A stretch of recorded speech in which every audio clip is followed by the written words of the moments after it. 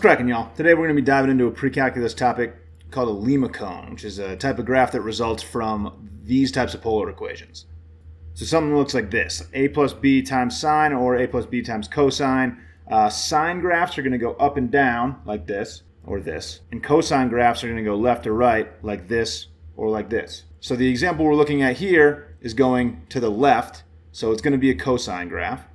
Another feature of the graph is that this one is going to the left. You know that if a b value is negative, then it's going to the left. So at this point we can cross off answer C. We know this should be a negative cosine graph.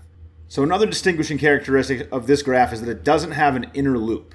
And this will happen every once in a while where you get this peachy little butt cheeks looking thing, you know? This looks like a little peachy little butt cheeks, and it just pinches off right at the end.